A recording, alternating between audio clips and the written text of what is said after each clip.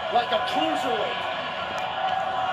McIntyre has Sami Zayn where he wants it. Looked like he was setting up for the Claymore, and Sami Zayn ducked out of harm's way, at least momentarily. Vintage Sami Zayn! And Zayn hanging McIntyre up on the top rope, and now Sami Zayn looking to put McIntyre away, maybe going for the Blue Thunder Bomb, but McIntyre able to counter at least momentarily. Sami Zayn has always been incredibly clever, getting the upper hand here on Drew McIntyre. The Scottish Terminator. Zayn with a number of blows with the elbow back to the neck of McIntyre. And now Sami Zayn setting up McIntyre again, looking for the Blue Thunder. And a clutch count kick from McIntyre. I think Sami forgot how big Drew McIntyre was. Oh, shoulder first to the post goes McIntyre, and the very shrewd Sami Zayn is once again in control of this match.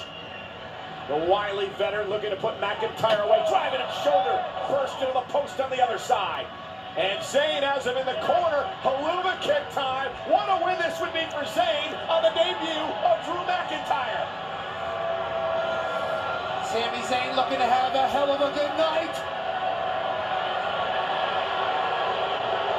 Oh, he's mocking Drew. And now, oh, Claymore! From out of nowhere! It's almost like Sami called for it. Cover! McIntyre with the explosive win. Here is your winner, Drew McIntyre. He said he was going to come out here and kick somebody's ass. Instead, he kicked somebody right in the mouth to say hello to Smackdown again. Drew McIntyre making a statement and putting the entire Smackdown, because welcome to Claymore Country.